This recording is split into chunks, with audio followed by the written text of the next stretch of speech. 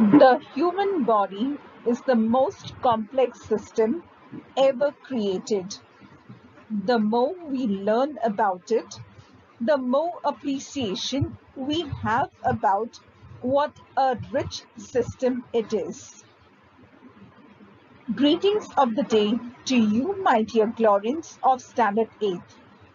A hearty welcome to another class of science.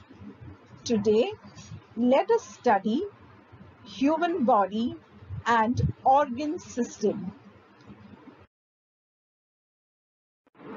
In this chapter, we will study the following: respiration and its types, respiratory system, structure and function, blood circulatory system, heart, its structure and functions, blood vessels, its structure and functions, study of blood cells, blood donation, and blood pressure. Before we begin with the chapter, time to recall something that you have learnt last year. Question 1. From what the organs and organ systems are made of?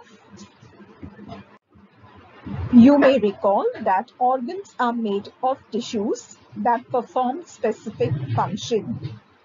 Organ system is made up of group of organs collectively performing a specific function. We can see that tissues are made from cell. Organs are made from tissues. The tissues that make organs could be of different types. Different organs make organ system. Here is excretory system shown. So this way, from cell, we get the next level of organization, tissue level. From tissue level, we get the next level, that is organ level, and then organ system. Question number 2. Which organ systems are present in human body? The different organ systems present in human body seen here are muscular system, skeletal system, circulatory system, digestive system, respiratory system, nervous system, etc. You may also recall that you have learned different characteristics of living organisms. We know that living organisms can respire, they can reproduce, they grow, they move, they excrete waste, they respond to stimuli, they are able to take nutrients, etc. The presence of these characteristics in living organisms help us to distinguish living organisms from non-living organisms. The existence of life is mainly based on certain functions and processes. There are certain basic vital processes which are essential for an organism to stay healthy and to maintain the proper functioning of the body's organ systems and are necessary for survival. These basic essential activities performed by an organism are called as life processes. The various organ systems seen here help in proper functioning of our body. The life processes that we just learnt about can happen only when these organ systems work in coordination with each other.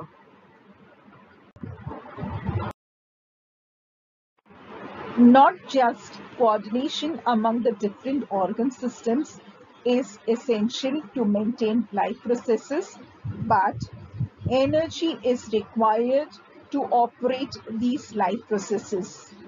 Energy comes from food. When food gets digested, it turns into soluble form. This soluble form is then transported to different cells of our body via the blood. Production of energy takes place in the cells. And do you know the cell organelle that is involved in energy production? Yes, you have learnt it in the previous chapter. It is the mitochondria. That is the reason it is called the powerhouse of the cell. The release of energy takes place only when glucose combines with oxygen. In other words, when glucose is oxidized. When this oxidation takes place, energy is released.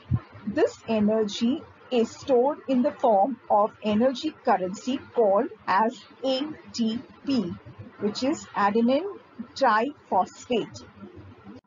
Thus, we conclude from this that energy production can take place only when oxygen can reach the cells and also when soluble nutrients such as glucose can reach the cell. For energy production, two things that are essential are glucose and oxygen. Glucose is a soluble nutrient. Digestion of food turns the insoluble complex food into simple soluble form. Glucose is one such example of soluble nutrient. How does glucose reach the cells? As told to you earlier, it is transported via the blood. Thus, the circulatory system is involved in this. How does the body get oxygen? Through respiratory system, isn't it?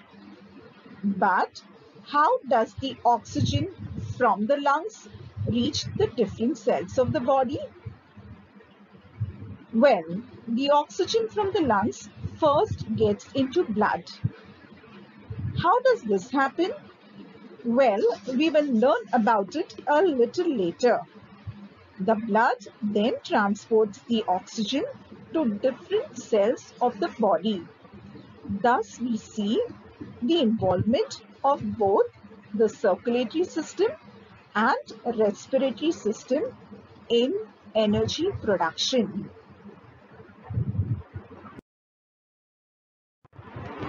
Respiration takes place through three steps.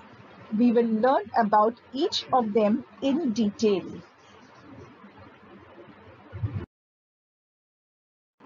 The three steps in respiration are external respiration, internal respiration, and cellular respiration. In external respiration, exchange of gases takes place between environment and lungs. In internal respiration, exchange of gases takes place between tissue and blood, while cellular respiration takes place in the cells where energy is released, that is, energy production is taking place in the cell, that is, the mitochondria, the organelle mitochondria of the cell.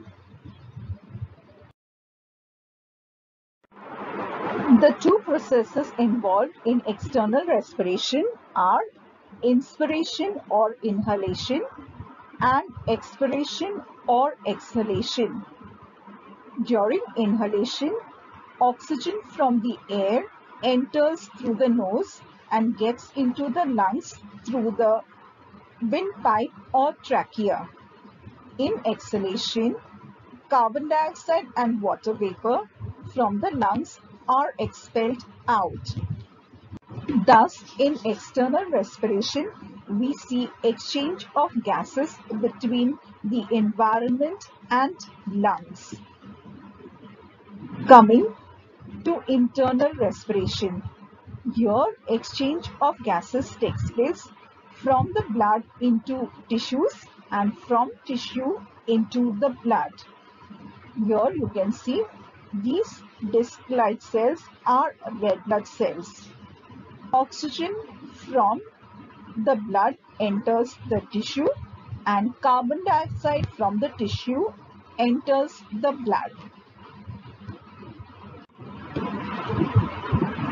Next, cellular respiration. In cellular respiration, glucose is oxidized in the cells to produce energy in the form of ATP. Cellular respiration can be summarized in the equation as below.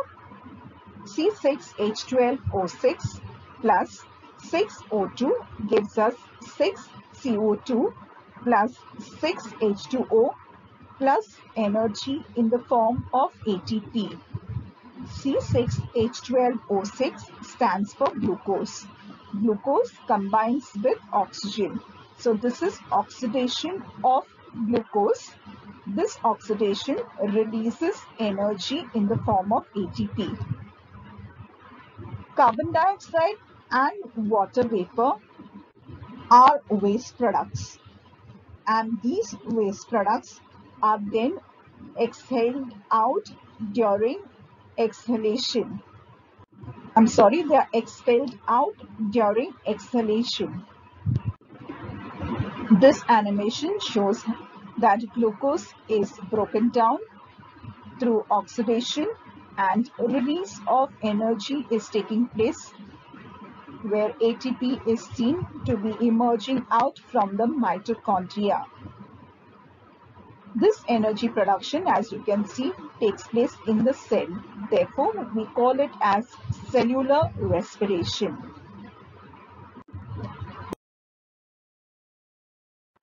We will now watch a video taken from Don't Memorize that will help us to understand the steps involved in respiration better.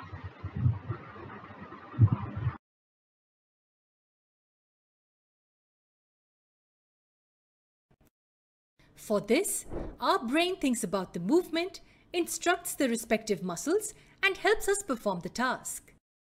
This is what we know as a voluntary activity. Now tell me, do we need to remind ourselves post some time that we have to inhale and exhale air? Or do we remind our heart to beat and pump blood? No, right? That just happens without our notice. These are the examples of involuntary activities. Involuntary activities are mostly the crucial ones that occur within us and which help us sustain life. Take this activity of breathing, for example. Isn't it extremely important? If we don't breathe, then how will all the cells in our body obtain the necessary oxygen for survival? And how will the toxic carbon dioxide be released out? Also, how will the cells derive energy if the food molecules are not broken down? So overall, respiration is extremely important. Now tell me one thing. Are breathing and respiration the same thing? I'm sure your answer will be yes, but that's not true. Let's understand what exactly the difference between the two is. To begin with, I want you to answer one simple question. How do we get the energy to perform all activities? Most of us will answer from the food we eat, right? Well, that's partially correct. The food we eat is the source of energy, which means that the energy is stored or locked inside the food. In order to unlock or derive the energy from it, the food needs to be broken down, and this requires oxygen. So we can say that the process in which the food is broken down in the cells with the help of oxygen to release energy is called respiration. And how is it different from breathing then? Well, breathing does not involve breakdown of food molecules inside the cells. In fact, breathing is purely the exchange of gases, oxygen and carbon dioxide to be precise. So the activity of inhalation and exhalation is breathing, whereas deriving energy from food molecules with the help of oxygen is respiration. Does this mean that breathing is a part of respiration? Absolutely. Breathing is a smaller process which is considered as a part of the larger process of respiration. Let's once again go through the definition of respiration. It's the process in which the food is broken down in the cells with the help of oxygen to release energy. And how do the cells get oxygen? It's due to breathing, right? That's why we say that breathing is a part of respiration. Now, the next important thing we need to understand is the types of respiration. Hold on, isn't it a simple process?